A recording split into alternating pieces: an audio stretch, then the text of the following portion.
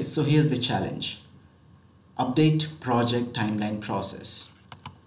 Here as a step 1, we should be able to read the .csv file, which looks exactly like this, with 3 columns in it: project name, delivery manager, and start date.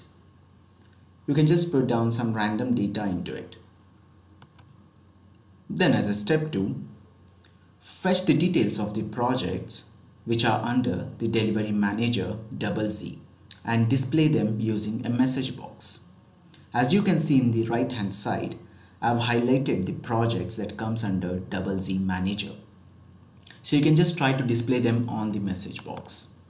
Then as a step 3, you can insert end date column to the existing CSV file and update the values as shown in the image.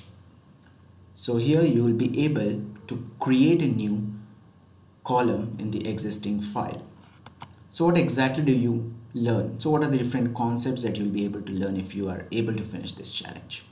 So it's CSV file automation. You'll be able to read a .csv file and write data to CSV file, and then some data manipulations, and then data table concepts, like you will be working with adding data to the data table and adding columns to the data table.